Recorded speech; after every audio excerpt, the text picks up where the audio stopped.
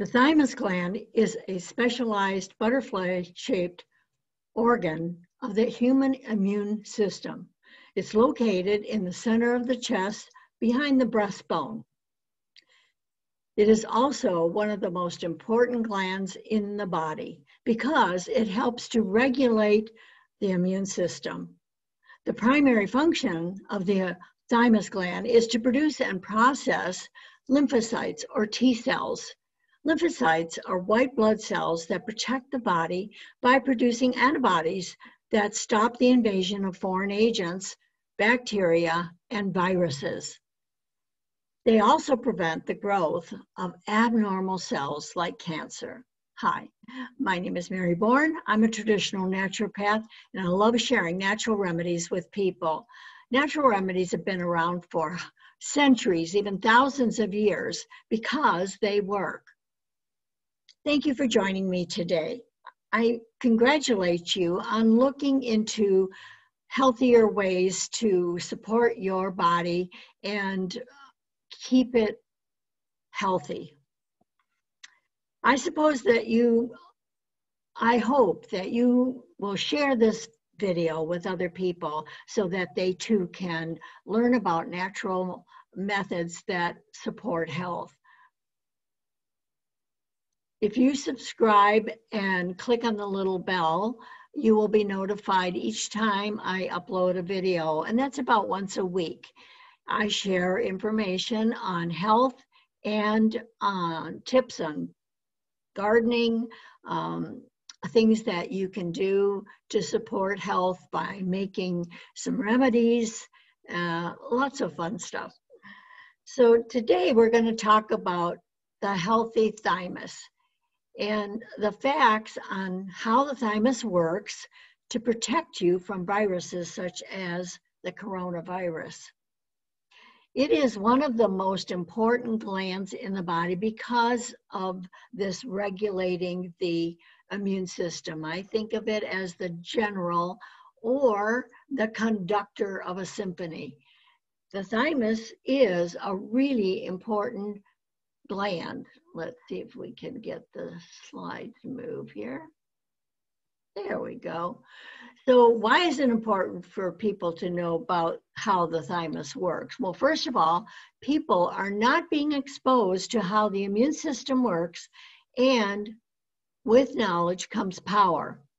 Secondly, there is some scientific evidence that shows, it's quite recent, that T cells are being researched as a defense against coronavirus like COVID. And I will put these links in the description below so that you don't have to quickly try and copy it all down. But you can do a screenshot, however, it won't give you that link. The virus responsible for the COVID-19 pandemic, SARS-CoV-2, we hear it called so many things, is part of a large family of coronaviruses. Coronaviruses usually cause mild to moderate upper respiratory tract illnesses, like the common cold.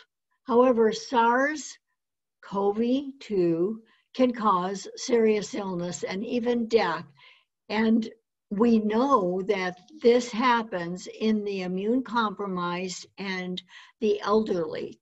We're going to talk about that even further. So why people COVID-19 system or symptoms seem to be so varying. Some people will get it, they don't even know they got it. Some people will die of it, will actually die with it. Because most of the time you die of complications due to diabetes or heart disease. You don't die of COVID, you die with it. So according to this article, why people's COVID-19 symptoms vary so greatly isn't fully understood. Well, I think you need to put a pin in that, because I think that we do know, and we will examine that a little further. So your body's Disease defense system, the immune system, makes B and T cells when exposed to pathogens like viruses and bacteria. But what have we been told? Oh, stay away, mask up, don't get in crowds, 6 feet away, don't challenge your immune system with this virus. Well, that may be true if you're elderly and immune compromised, if you're sick. But healthy people should be exposed to it so that their immune system can identify and say, hey, I've dealt with coronavirus before, and this is what I've done. And depending on how active your immune system is, it should be no big deal. And we're going to discuss why children don't get COVID.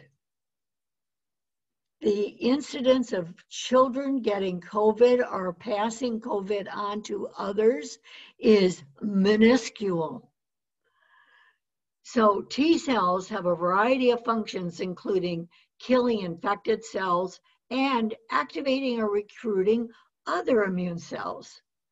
So it further states, we have now proven that in some people, pre-existing T cell memory against common cold coronavirus can cross-recognize SARS-CoV-2 down to the exact molecular structures. And this article was written by Weisskopf, and she further puts down, this could help explain why some people show milder symptoms of disease while others get severely sick. So how does your immune system handle a cold or flu? Are you down and out, or do you have the sniffles and then next day nothing? Do you get the flu? You're very sick, done with it in 24 hours. That's going to be a key indicator as to how your body would be able to handle this COVID. So how would it help to boost your immune system? I think we need to look into that.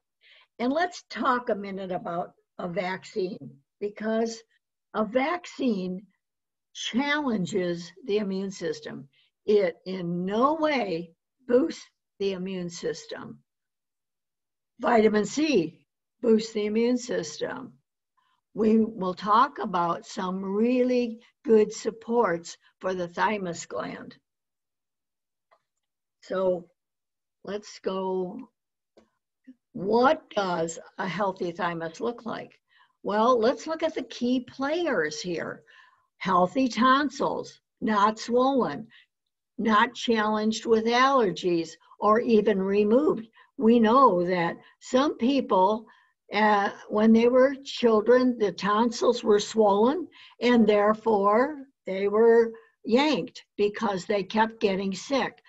Why weren't we told that that's an indicator we need to boost the immune system, not yank them out? How about the lymph nodes? If you have congested lymphatic lymph and you have swollen nodes, you need to do something about it. You need to look into walking and drinking more water and getting some good exercise. And if they've been removed, then you know you have to support your immune system and make it healthier. And what about the spleen? Many people have had accidents and their spleen's been damaged and they've had to surgically remove it. What if it's unhealthy? What about bone marrow? Bone marrow depends on a healthy diet full of vegetables, fruits, vitamins like D and K, and collagen like bone broth. I recommend people, every person should be making bone broth. It's so easy, especially if you have like an Instant Pot or something like that. It takes virtually little time on your part. and yet you have something healthy that you can either drink like it is or add to omelets, or anytime you want to use a broth, you can use the bone broth. If you can't take the time to do bone broth, then at least get a good collagen supplement. And I will link in the description below some what I feel is one of the best sources of healthy collagen, and you can get it at discount. So supports for the thymus and better immune health. We've been hearing some information about zinc and how important it is. Well, here's some tips. Nearly 30% of the elderly population is considered to be zinc deficient.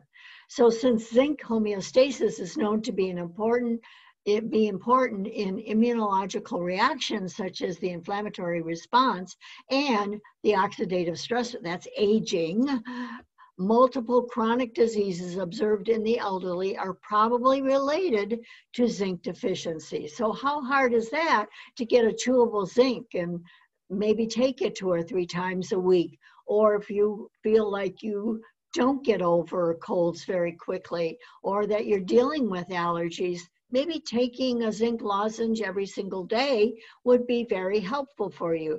Zinc supplementation results in increased numbers of T. That's the thymus, and it also means to target. The thymus targets cells. And the NK, which are the natural killer cells, this fights cancer. And elevated production of interleukin-2 and S-interleukin-2R. Now, if you want to do some further research, click on those and Google it. It's very interesting. Furthermore, lymphocyte response to phytohemagglutinin stimulation. Now, anytime you see the hema in there, we're talking about blood, as well as natural killer cell activity improves significantly compared to the placebo group. So there is a lot of studies on zinc and how helpful it is. So we mentioned collagen before, and if you don't make bone broth, you can purchase it. There's lots of collagen out there. You can mix it. It has no taste, and it can be mixed with your favorite beverage or in smoothies, and you can get it at discount when you click on the link in the description below.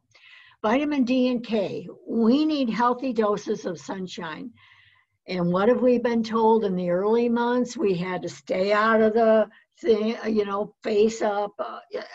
face mask up and all this stuff. We need to be outdoors and running around and getting our children out there running around, getting some good sunshine.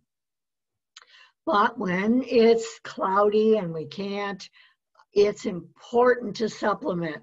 Most of my clients take at least 2,000 IU every single day in the morning of vitamin D. And the studies show that you want to take between 1,000 to 4,000 IU or 25 to 100 milligrams daily.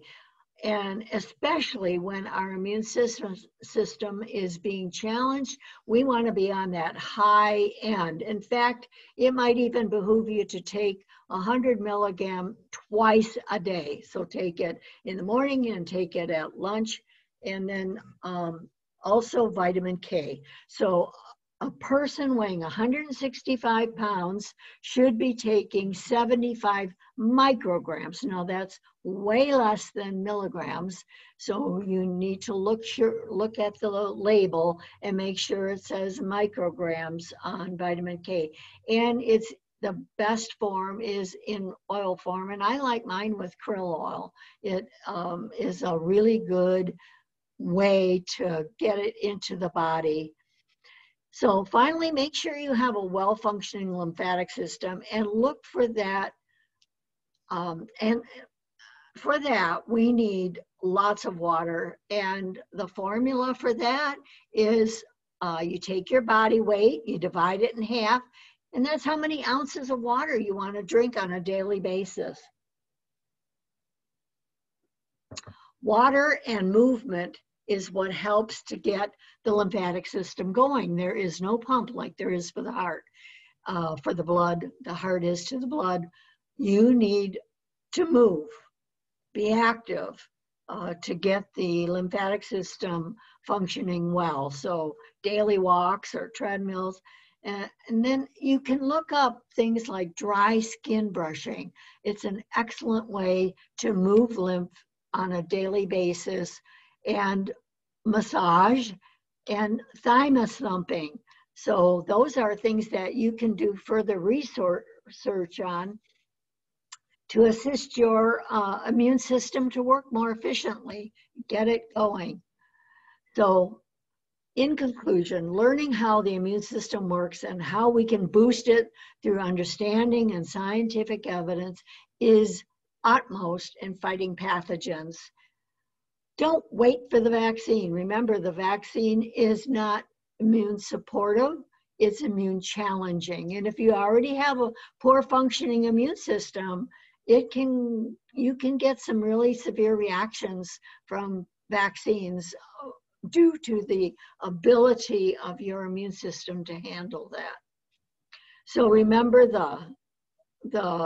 where the thymus is, and look at the relationship, how close it is to the lungs and the heart, and maybe there should be some more research done on how your body, by boosting the immune system, it can protect the lungs and heart, especially if you're supporting more thymus energy. So please like and share these videos, comment with things that have worked for you or questions that you need answers for, and I will be sure to get back with you. Look for other videos on gardening tips or health topics on my YouTube channel, and keep focusing on gratitude, be grateful for people and gifts of nature, the flowers and all the joy around you. This is Dr. Mary for the Health of It from Good Health Perspectives. And until next time, this is Dr. Mary for the Health of It.